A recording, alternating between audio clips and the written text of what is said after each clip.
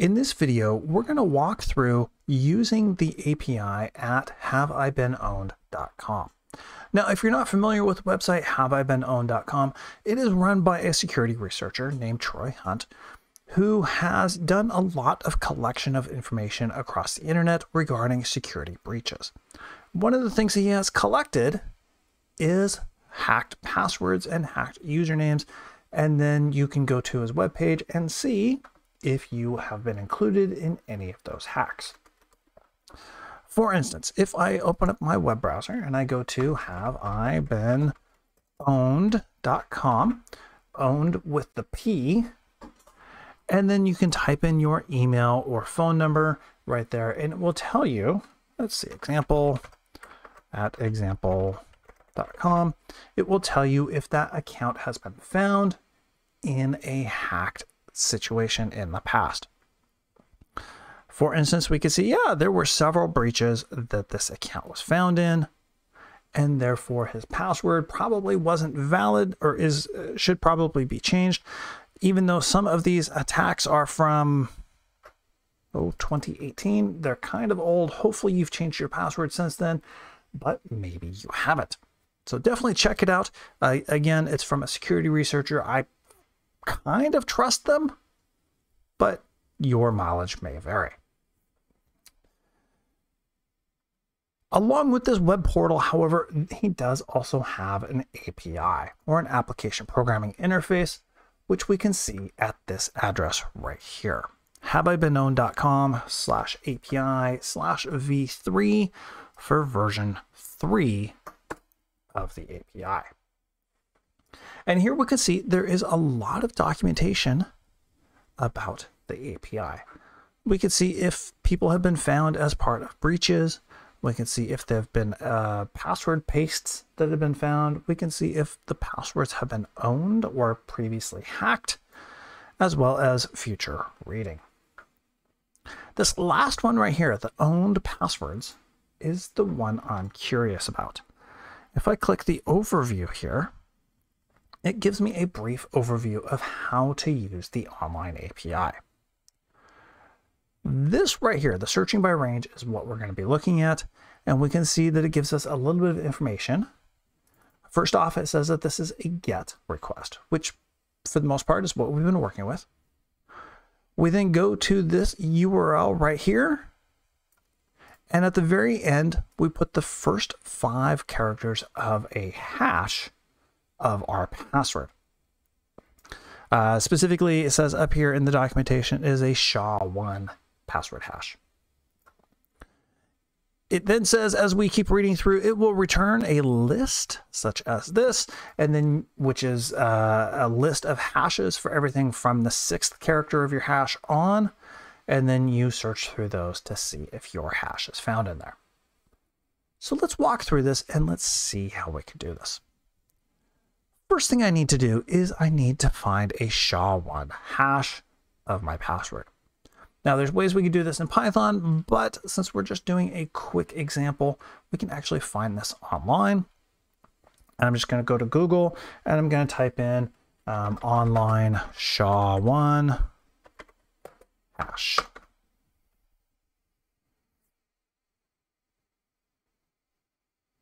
I don't want to restart Firefox.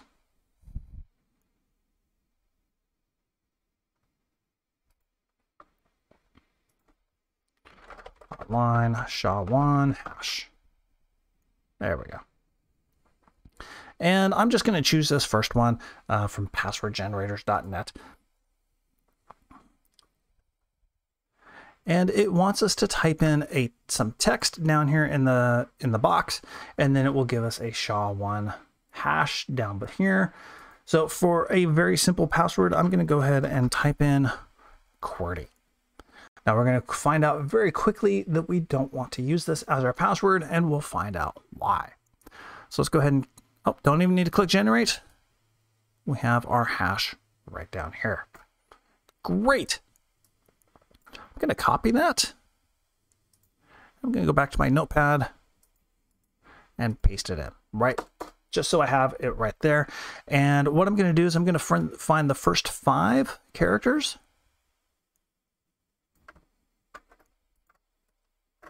and then everything after those 5 characters. I'm just going to manually separate them out so I have them ready.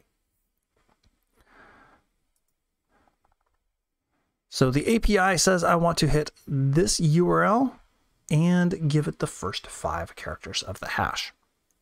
Now I can actually try this in my web page. Let's see. Or I'm sorry, in my web browser. And it returns back a whole bunch of information. I'm going to do the same thing through Postman just because it's a little bit easier to see and it's important to get comfortable with the tools we should be using. So let's go ahead and let's just copy that URL back into Postman. So we still have a GET request. Paste in the URL right here. Now at this point, I could actually start listing this as parameters. However, I'm not going to do that right now. But we'll click send. And then we see a large number of results coming back. And according to the documentation, this is separated out. On the left-hand side is the remaining portions of our hash. And then on the right-hand side of the colon is the number of results that have been found with that hashed password. So let's look at the rest of our hash right here. Now the results that were returned to us are alphabetical, so we can actually start just looking for 73A, which I'm going to start doing. We're starting at 0, so I'm going to scroll down until I start seeing 7s. All right, too far, 73A. 73A. There's only one 73A in the results, and I'm pretty sure if I look at everything else that was, or look at the rest of my hash, ending in 521E, 521E, that line right there, number 260, is our result. And we can see, yes, in fact, that password has been found in many, many breaches. That is 3.9 million breaches, or 3.9 million times has that password been found. Therefore, it probably is not a very secure password, and you probably shouldn't use it. Now, let's try a different password. Let's try something a little bit more interesting. And for that, I'm going to go back to my SHA generator, and I'm going to type in a random password. Let's uppercases, and let's do some, there we go. That's about as random of a password as you can get. And so now I'm going to do the same thing to see if that pops up.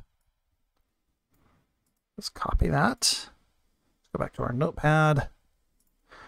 And again, I'm going to break this down into the 2 separate sections. Right there. So let's search. Let's do the same search with E01F5.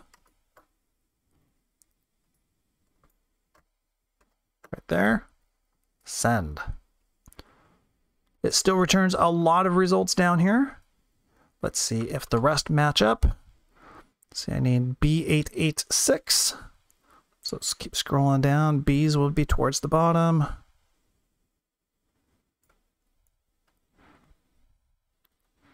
B. So I go from B86 to B8B. So my B886 does not show up in the list. And I can confirm that if I wanted to keep looking through this. But that tells me that that password that I just randomly typed in there is in fact mostly secure. It has not been found in a password breach at all, and therefore will not be one that is commonly guessed by attackers if I try to use it on a web page. So there's a great example of using a public API in order to test if your passwords are valid. Even if you were concerned about the validity of the other portions of the HaveIBeenPwned webpage, this one actually is extremely secure because we're never sending the entire hash of the password. We are only sending the first 5 characters of the hash. And as we can see, there are hundreds and in fact, literally thousands or millions of permutations of those hashes. And therefore it is practically impossible of when I send this of guessing what my actual password is. The rest of the hash, well, it sends that to me and then I have to find it to see if I'm actually in that mix or not in order to determine if my password is secure. So this method, yeah, even if I don't trust have I been owned, this method is actually extremely secure to confirm that my password is safe or is extremely vulnerable.